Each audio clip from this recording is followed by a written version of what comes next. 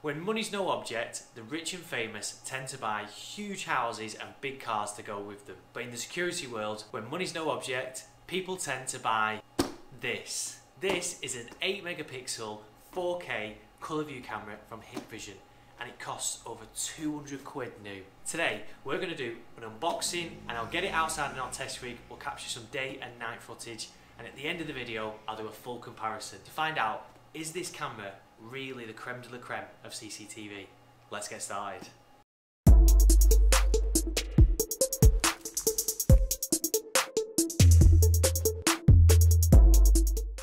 CCTV has been around for a little minute. Everyone from your nosy neighbour to your high-flying businessman has stuck security cameras outside their house to protect what's rightfully theirs. But just like all technology, it's seen evolution. Long gone are the 720p grainy images you used to see on Crime Watch. Fast forward to today and we've got 4K CCTV, and this is Hikvision's latest offering. As I've said, it's a 8 megapixel 4K Colorvu camera, and getting it out of the box, you'll find a fairly chunky but mostly metal turret camera. I picked up ours in black, but they do come in white as well, and it also includes a inbuilt microphone and speaker if you go for the ISU model. Now, a 4K Colorvu actually isn't anything new. There was a previous generation of this camera, but Hikvision have revised this, as well as this camera's little brother, the 4 megapixel Colorvu.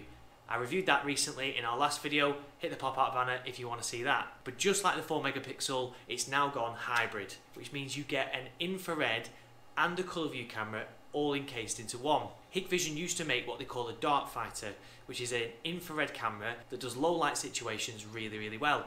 And they made separate Colorvu cameras, which were great at capturing full colour images throughout the day and throughout the night. But now they've encapsulated everything into one camera. And my mission for this video is to find out, is it any good? What I'll do is I'll get it installed on our test rig and I'll check back with you guys when I've got some footage. Installing this camera is pretty straightforward. I just need to take off the backing plate that the camera itself mounts to. You can do this using the T10 or T20 Torx bit that's provided in the box. Once that's undone and the clip's fallen away, you can just separate the base and the camera itself. And then installing it is just a case of doing that in reverse. So mount the base. In this case, we're mounting it to a waterproof box outside, but you wouldn't do this on any normal property. Slide all the cables back into the base and click the camera into position. And tighten it down with T10 or T20 Torx bit that again was provided in the box. Position the camera how you need it to, and don't forget to remove the film off the camera lens. If you enjoy this type of content where we do camera reviews and get stuck into the latest and greatest technology, don't forget to hit that subscribe button and turn on your bell icon so you get notified about our latest videos.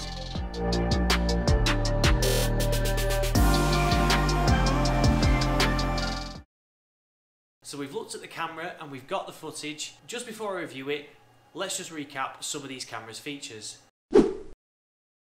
This camera comes with tons of features, and to list them all I could probably do a full 10-minute video.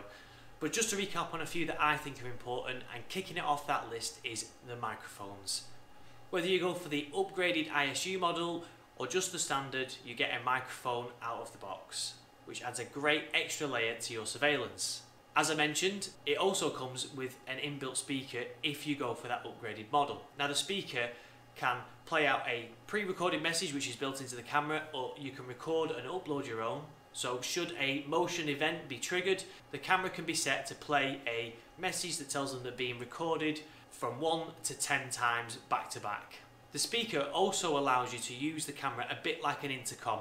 So for example, you can set an event so if somebody walks up to your front door, you get a ping on your phone, and using the HikConnect app, you can talk back through the camera to the person at your door and you can hear them through the microphone. In theory, it sounds really good, but in practice, we've actually had issues with it on install. If the environment around the camera is too noisy and there's too much noise pollution being absorbed by the microphone, or the speaker doesn't go loud enough to drown out that noise pollution, it can cause some issues. The second feature which I like the most is the events. Now, notifications have come a long way on CCTV, but this camera packs a whole host of events that you can set up. So intrusion detection, line crossing detection, and many more, and they will send notifications to your app should that event be triggered. You can also dial it right down so that the camera is dead specific about whether it triggers for a human or a vehicle, which should hopefully drown out most of your false positives. The final feature which I like the most is gotta be the hybrid infrared light. I had a play about with this when it was on our test rig and I found it really good. It means that the inbuilt LED light doesn't have to be on permanently. You can set the camera to stay in its infrared mode until it detects movement. Once it detects movement, it will click over into its colour view mode, meaning that the white light or the supplement light doesn't have to be on throughout all of the night, which is a great feature, and some of the feedback we've had from customers would really benefit from that. But how does this camera perform in the real world? Well, I've exported some footage off of our NVR, and if I pull it up, you can see just how far CCTV has come. Everything looks really crisp. Colours look really good, the reds look really red and the blues look really blue, which is great, and everything transitions through the image really well. Old CCTV and lower quality CCTV tends to suffer with stuttering, and that's the frames per second. It's how smooth an object transitions and moves through a video. I'll come on to this in a later video, but frames per second is what makes CCTV good. Megapixels tends to sell cameras. I did a little test of my own where I stood at 15, 25 and 45 metres holding a number plate. At 15 I'm really clear, but I really start to drop off at 25 and certainly at 45 you can barely make out the letters on the board that I'm holding. If I whiz that footage on and we take a look at the ones that I captured from the night, you can see that the camera has stayed in a full colour image. Everything is just as smooth as it was. We've just lost that ambient light that's around it from daylight. The great thing about colour views is it means that objects are easily identifiable by colour. It gives you another dimension almost to identifying things. So cars that are dark blue on colour views, but on infrared cameras just look black. I ran the same test again at night and had very similar results. At 15 metres everything's really clear, but at 25 metres it really starts to fall away, and 45 metres it's barely even recognisable what the object is. But you've got to remember 45 metres is a hell of a long way for a CCTV camera to see. The main issue we've got with the test rig at the front of our shop is that there's a lot of ambient lighting around us. Street lighting, cars and other businesses that surround us all add to the light that spills over onto our camera and gives it a boost. So to really see how this camera performs, I moved it over to the back of our shop where there is nearly zero ambient lighting. And you can see that the camera performs really well.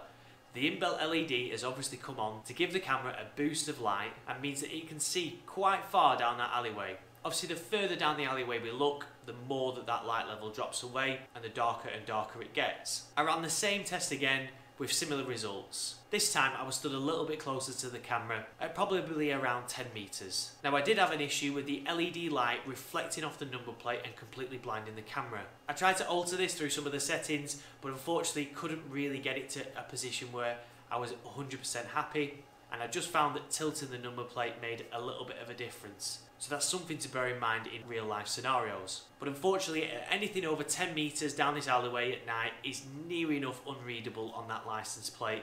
The object itself is recognisable as a human, but if you're going for something that can read number plates, Hikvision make specific ANPR cameras for this purpose. Well, that's it. Our review of the 8 megapixel 4K Hybrid Colorvu from Hikvision. I hope you found this review helpful. Would you pay 200 quid for this camera? Let me know in the comment section below. Don't forget to hit that like and subscribe button, and I'll catch you guys in the next video.